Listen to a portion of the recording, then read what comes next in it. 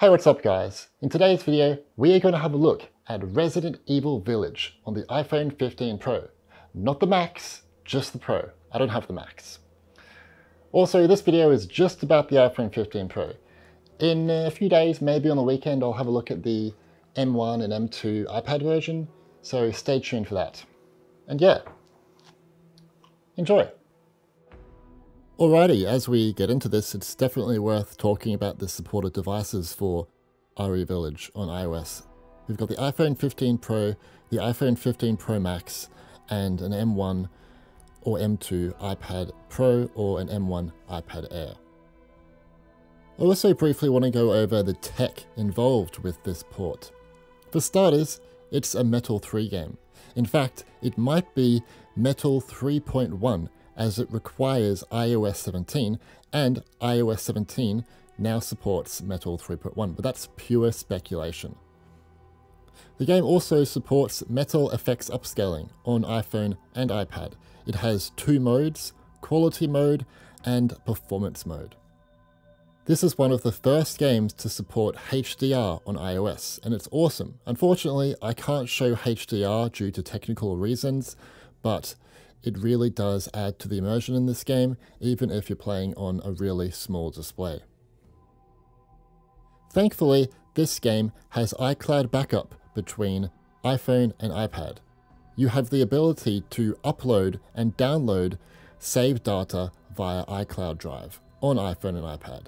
You can also access local saves which are stored under the Files app. This is really cool, and more games need to do this on the App Store. Unfortunately, and this is really annoying, save data cannot be uploaded and downloaded between macOS and iOS devices. It's not a universal app with the Mac App Store version. RE Village on iOS has fully customizable graphic options, same as Windows, PC and Mac. On iPhone 15 Pro, it has no ray tracing support, same as Mac and iPad. You know, you might be disappointed by this, but as you'll come to find, I don't think the iPhone 15 Pro is even powerful enough to support ray tracing here. The game is missing VSync in the settings. Perhaps VSync is enabled by default in the background. This is what I think based on my testing anyway. The game file size with all content installed is 16.41 GB on iPhone 15 Pro compared to 34.49 on Mac. It can vary a few megabytes on various devices, so it might be a bit different for you. I would say that this game probably uses iOS texture compression algorithms, ASTC, to remove unused stuff on iOS. Now let's go over the controls for this game. First, touch controls. The game uses an on-screen controller layout for touch gameplay, and it sucks big time. It seems like Capcom and Apple really want you to play with a controller, as it's so difficult to play this game with these touch controls. The on-screen controller UI gets in the way of menu interaction too. It's so ugly and intrusive. Thankfully, you can customize the controller layout, but overall, it still sucks, and I don't even recommend that you play this with the touch controls. The game has full controller support with rumble vibration. Weirdly though, for me anyway, it thinks every controller is an Xbox. If I plug in a PS5 controller or a PS4, it doesn't have a PlayStation controller interface. I'm also very sad that this game has no DualSense support for triggers and haptic feedback like the PS5 version. This is the same case as the Mac version. If you have an iPhone 15 Pro, I definitely suggest playing the game with something like a backbone controller or something that has a controller mount. It is really good, and it's kind of like you're playing the game on a Switch or a portable console. It's really good actually. Some users have been connecting their iPhone to a monitor and you can play it that way, and it's more like a console experience. But for me, I don't really recommend it or like it because, for starters, it mirrors the iPhone display, so there are black bars on the side. You're playing at a super low resolution on iPhone 15 Pro. which isn't ideal when it's blown up. Text is very hard to read, especially if you enable metal effects, which is often important in this game. Now, you might argue that you could raise the resolution up, but as you come to find, this game has very bad performance at high resolutions. But if you have an iPhone 15 Pro and you want to do this, go ahead, it's just not for me. Okie dokie, now let's move over to the performance. For starters, here is default graphics, which is 1560 by 720, and basically a mix of medium and low graphics. You can see the settings I used on screen now for this. Unfortunately, the game never gets anywhere close to 60 FPS. It typically hangs around 30 to 40 FPS. Disappointing? I mean, yes, but at the end of the day, you got to remember that this is a phone, and it's quite impressive for that. It's very similar to playing a Switch in portable mode, which plays games at 720p. And you also have to consider that Metal Effects is upscaling a lower resolution, playing at a lower resolution that's then upscaled to 720p. I don't know what that resolution is because Capcom won't tell me what the scaling options are for performance and quality, but I thought that was worth noting. In terms of temperature when playing in this mode, for me I saw a peak of 47 degrees after playing the game for many hours on end, maybe like 3 hours in this mode.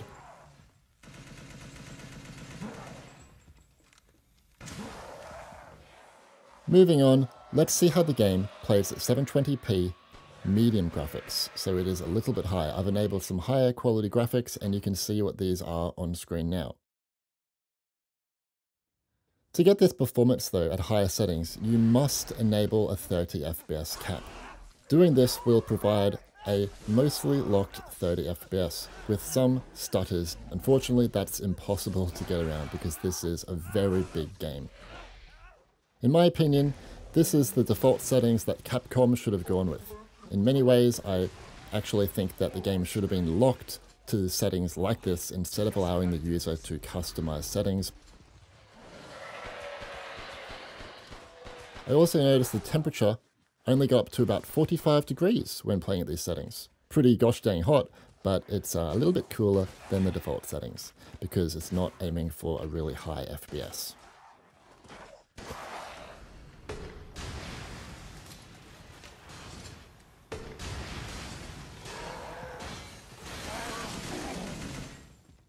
Next, I tried the game at 900p, which is 1952 by 900, and then I put some of the settings to high and some to medium. You can see the settings I used on screen now for this. Playing at these settings is not good. The performance can be around 30 FPS. The main issue is that the game often crashes. The game doesn't really use above 6 GB of memory here, so I don't know why it's crashing.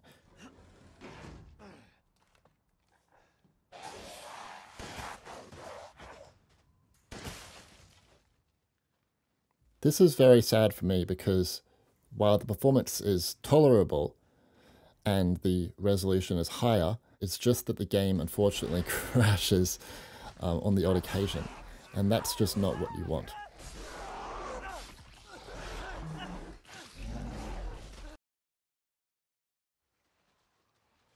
And I played this game in this mode for about 3 hours, and I noticed maybe 6 or so crashes. While it's tempting to play at these settings, I would not suggest doing it right now until Capcom put out a performance update for this game, if they ever do.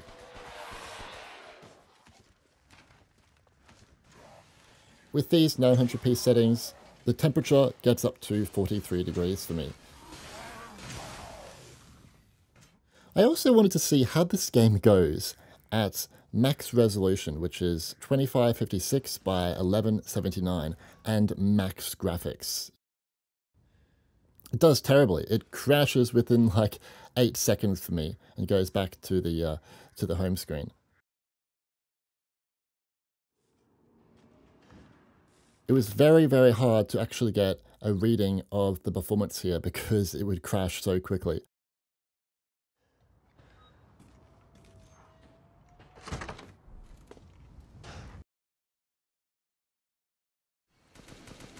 But I ended up being able to play the game for quite a bit later on in the game during the factory sequence, and it would be 20 FPS, 10 to 20 FPS, sometimes up to about 30. It's not playable. I was expecting that. I just wanted to see how it would go, and it doesn't go well. So what about playing this game at the lowest graphics possible? Is 60 FPS achievable? This is 720p and with everything on low. And unfortunately, no, it doesn't help at all. It gets up to about 40 FPS more frequently, sometimes up to 50. And the temperature would reach about 43 degrees in this state.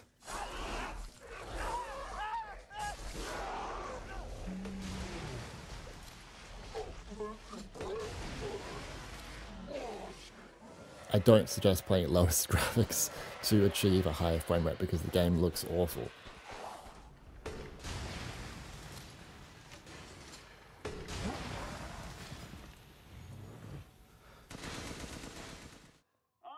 It's also worth taking a look at how metal affects performance in this game. It's not as significant as you might expect. It's still there, it still does improve the performance. Here is the game playing at 720p medium graphics. With metal effects off, it's about 30. With metal effects quality, it's usually about 35, and with performance, it can go into the 40s. Yeah, there is a bit of an increase there, but it's definitely not as significant as playing the game on Mac, which sees a huge increase in performance. So, what are we thinking of Resident Evil Village on the iPhone 15 Pro? In my opinion, and don't take this too personally, I don't think it's very good. It has its performance issues, its bugs, and it's annoying that it's not universal with Mac. But at the end of the day, it's good to have it here. It's a full-fledged AAA game on your gosh dang phone, and we don't get that very often.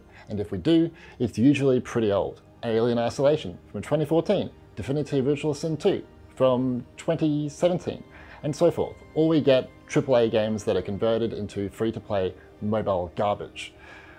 And yeah, so really I want you guys to support this full AAA game on mobile so we can get more stuff like this in the future. It's going to be really interesting to see how many people actually purchase this, because, you know, not many people out there really have an iPhone 15 Pro. How many of you watching right now have an iPhone 15 Pro? I'm probably not many of you. So it's going to be really interesting to see if this has any effect on gaming, on mobile and the Apple ecosystem, and so forth. Anyways, it's getting pretty hot in here, so I'm going to say goodbye now. And I look forward to the iPad video, which should be out in a few days or so forth, depending on how complex that version is. Bye.